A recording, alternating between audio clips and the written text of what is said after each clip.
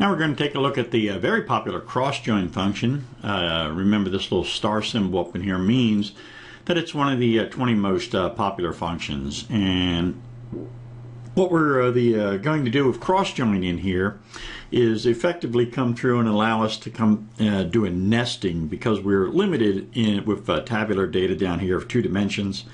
So what we have to do is nest the different sets one into another so that we can see the display. Let me show you that a little clearer. What we're going to accomplish here, I'm going to show you down here with the browser. I've got Manager Studio up and I'm browsing the AdventureWorks cubes down here so I can show you effectively the same thing we're going to do in MDX that we're doing down here in the browser. So the first thing I'm going to do is I'm going to select, I'm going to add internet sales amount to the data area, and now we'll drop on down. Looking into the product dimension, I'm going to drop on down, add the product categories down here. Notice I'm going to add it into the column area. So now I've got the categories, the subcategory, and the product, the hierarchy moving on across. And now let's go through and perform a cross join. So we'll take the dates, and let's take calendar. And I'm going to take the calendar down here, and I'm also going to add that to the column area. All right, now I've got a cross join, and if I expand this out, you can see it. Oh, let's don't do accessories. Let's do bikes. So I'm expanding out the bikes as I drop on down, and now you see the cross join. Bikes, mountain bikes, moving down through the hierarchy, and now I've got 2005, 2006. So I have this cross join of the different dimensions down here join, so we can come through and look at the data, and we can expand it on down as we expand on across. So that's effectively what we're going to do.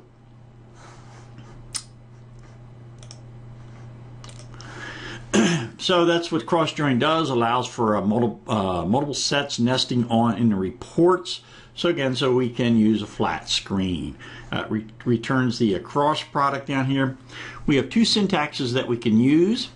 We can use a cross join, or we can use the multiplication symbol, and I've shown them both up here. Select, and there's the multiplication symbol, or just the cross join down here. So whichever you prefer.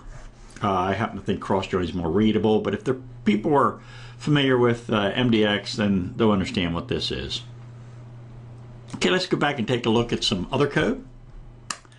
Moving down in here, I've just got some little thing. I'm going to just come through and execute this just to test my code. All right, now you see the flat display that I have down here coming across. So I've got reseller sales amount, I've got product categories down here on the columns coming on across, and on the rows I've got a measure group measures reseller sales as I drop on down like that. Now I'm going to use the two syntaxes, the multiplication sign and the cross join, and I'm going to cheat here. Rather than scrolling up and down and selecting everything, I'm going to close this up and I'm going to select the whole thing, and now I'm going to execute. And now you've got your cross join down here. As you can see, cross joined to both 0 and 1. If I expand this out, you can see it came down and automatically selected everything. So I have down here. So I have the first cross join up here on the columns on 0, and with the first syntax, and then the second syntax down here on the rows doing the cross join. Let's move down. All right, now I'm going to come through and just do a little build, and I can see all this, so I won't shrink it up.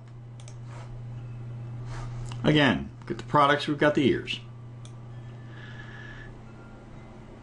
Now I'm going to come down and I'm going to add the members of the product dimension, product categories, hierarchy. Select it all, execute. Okay. And expanded that on down. Now you can see I've got all the members, and now I'm going to do a cross join. Okay, so now on my column, bringing back the years again, 5, 6, and 7 on the columns down here. Now I'm going to cross join down here the category, the product dimension, the category level members down here with reseller sales amount and reseller order quantity. And this will be a problem, so let me shrink this up, select it, execute it. And you can see all products as I expand this out.